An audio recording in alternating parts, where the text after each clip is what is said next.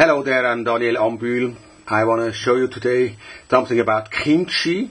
In Japan they call a thing Kinshi that is used widely for breeding stag beetles, and I want to show you what Kinshi is and what we can do with it to prepare rearing boxes for stag beetle larvae. I bring a lot of material today with me.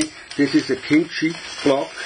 As you can see, it has two parts. This one is filled with sawdust of beech and is inoculated with a mushroom called Pleurotus pulmonarius. It's kind of an oyster mushroom. Here on the top you already see the mushroom who wants to come out of this plastic bag. I prepared the whole thing in my mushroom laboratory, so of course it's not a thing that everybody can do at home in the kitchen.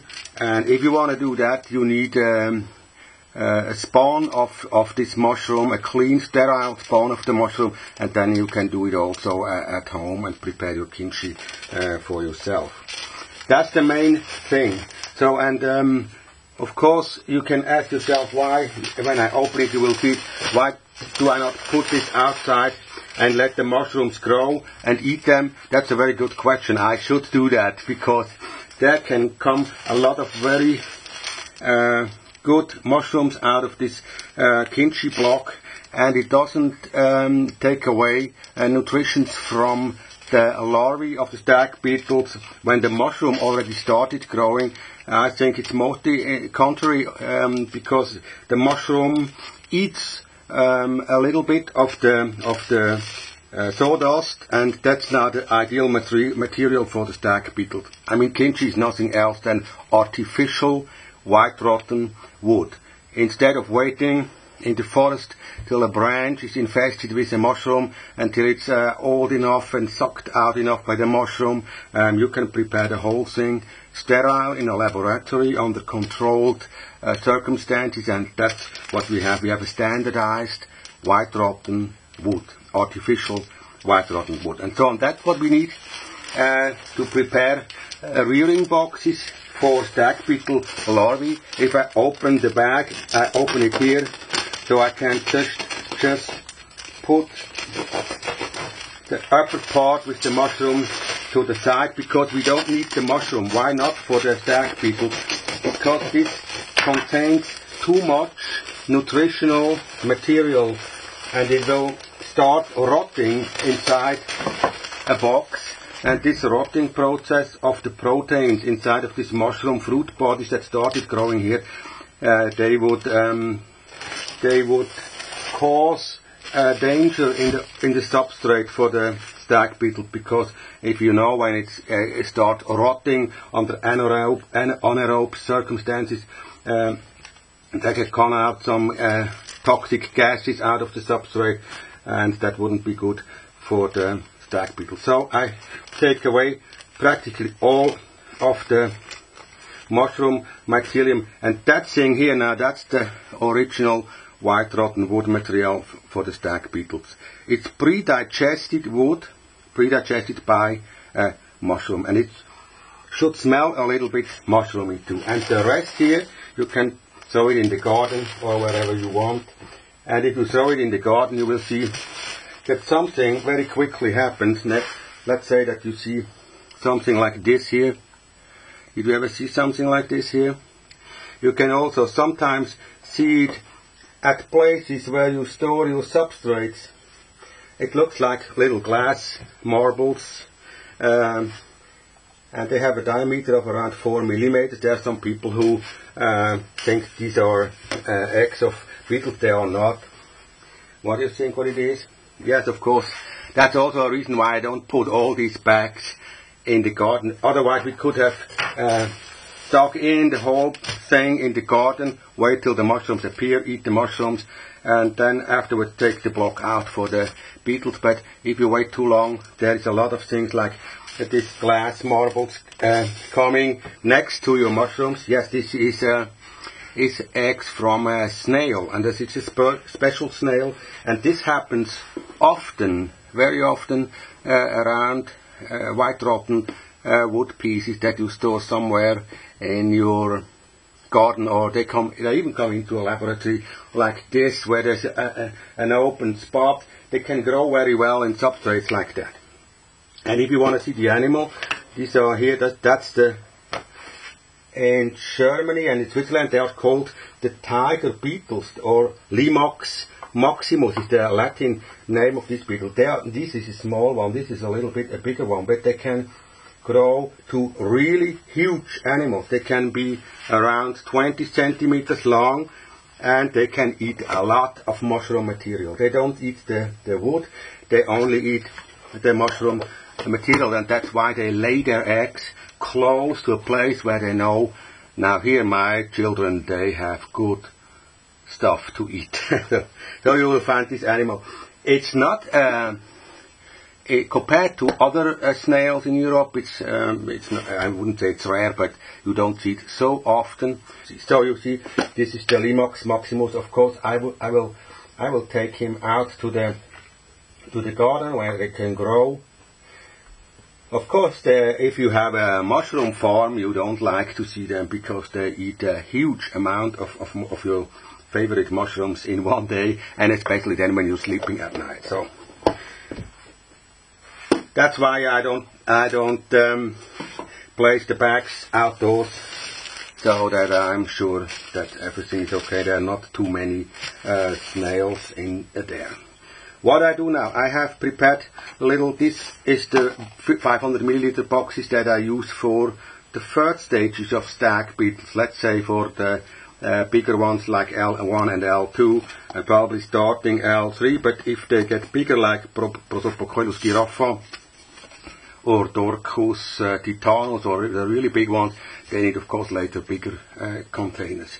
And also I need these for Lucanus cervus larvae, but the substrate I compose a little bit different than for the other larvae. If I have only the normal Kinshi, I just press it into this little container like this. And of course, if you really want to make an artificial white rotten wood, then you have to press it very hard into this box, because you know a white rotten wood piece,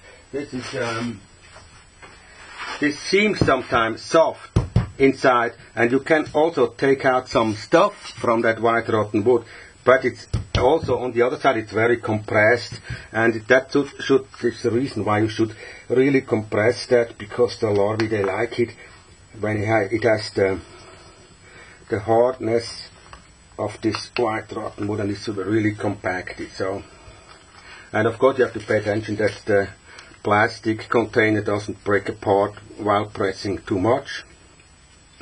So that's the standard Kinshi box for, let's say, a normal stag beetle from especially Dorcus. Also I use this for my Phalacrognathus mülleri, just like this.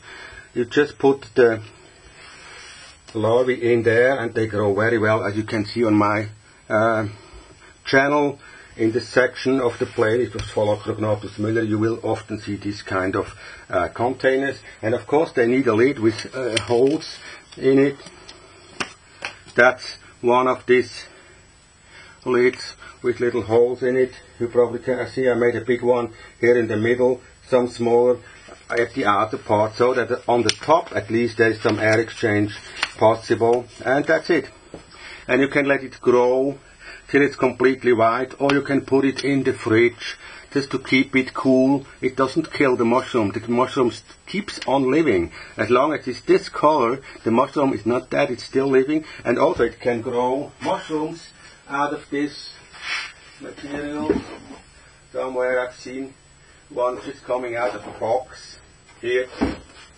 If you can cut a piece away, and then you see, suddenly you see, oh, there's a mushroom coming out of the substrate, even when I cut out the part of the bottle.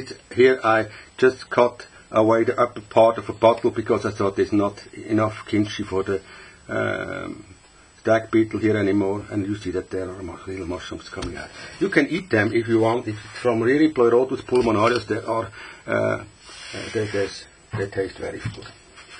So, and of course, why do we do Kinshi? Don't use these kind of beautiful white rotten wood blocks, because this is hard to find material, and if you don't know where to get it, it's easier to produce your own Kinshi substrate. Also, you never know what kind of wood is that, what kind of mushroom is that inside, and if you always change your wood and your mushroom, the larvae can get sick because she's adapted to one kind of mushroom and one kind of wood, and you have better results when you bring them up in the same material for all their life cycle. So, and what do I do for the stag beetle? Let's say for Lucanus cervus. What you can do also, if you want to have a substrate, that you not only use 100% of that Kinshi material, but that you mix it together with other materials, like black soil here, for example, or like this black soil mixed with leaves. So you can make your mixed substrates, and you have to experiment a little bit with it to find out what is the best for your beetle. So for my Lucanus cervus ocbesianus larvae, I just mix it together with some material of this flake soil stuff, and now in this mixture I put it into the little plastic box here. So why do I do that? Because sometimes you find larvae of beetles not inside of the wood but outside of the wood, chewing from outside on a log of white rotten wood. So that's what we can make an artificial surrounding for them while mixing both parts together, the white rotten piece and the normal earth surrounding a white rotten piece of a root, for example, in the soil. So that's mostly what some kind of stag beetles like.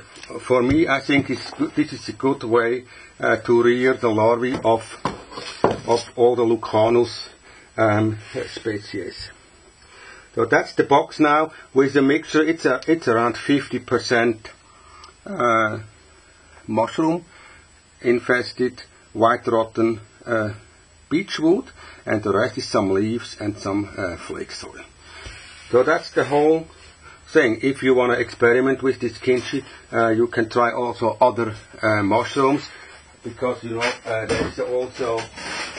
there are also other mushrooms like this one here. Here's the fruit body of Ganoderma lucidum.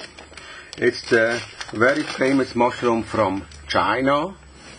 Here, also growing in the same kind of bag. You know, if you cut it open, you will see that there are a lot of fruit bodies coming up, and this brown powdery thing here, that's nothing else than the spores of the mushroom. And the nice thing about this mushroom is you cannot eat it as normal food, but you can prepare a very healthy tea with it. So in China you cut small slices of it, you cook it 10 minutes in hot water, in boiling water, and then you drink the tea. That gives the balance back to your yin and yang parts in the body, and should be a very good tonicum for you. So you can keep this very nice fruit body of Ganoderma lucidum. You can also just let it dry and use it as a powder as an ingredient for, let's say, for your curries or whatever you're cooking, or for your soups, to give them a little mushroomy taste. Yeah. So that's another kind of mushroom, and also you can experiment with more kind of mushrooms. They also said that certain species of beetles, they only grow in Kinshi made with special kind of mushrooms, like for example Allotopus or Mesotopus. It said they are only growing in mushroom of Ganoderma or Trametes versicolor. That's another kind of a polypore beetle. But also if you experiment you will find out it's probably not true what is said all the time, because they don't even know sometimes what kind of mushroom is on a log that they find. And now here you see, this is all, it looks like a sculpture of an artist, doesn't it? All these mushroom fruit bodies of Ganoderma lucidum that have grown in this Kinshi box. Interesting thing. Also somebody said it looks like if I'm diving in a coral reef, if you look at all these beautiful structures of Ganoderma lucidum that have grown in that box. Also, of course, you can now use this kind of material of reishi to prepare your Kinshi boxes. And that's the thing. If you want to have a standardized substrate to keep your larvae always on the same material, try to make your own Kinshi or buy it somewhere and experiment with that. I know that a lot of people fight for the cheapest Kinshi they can get somewhere, but remember, doing things always costs something. Not always in material, but in know-how, experience, laboratory surroundings, and so on. And it's sometimes better to think about what do I need for my larvae before you start breeding. So you can also check a little bit, do I have enough money for this kind of this amount of larvae that I have or not? Or where do I find all the substrates that the larvae need for their life? Thanks for watching.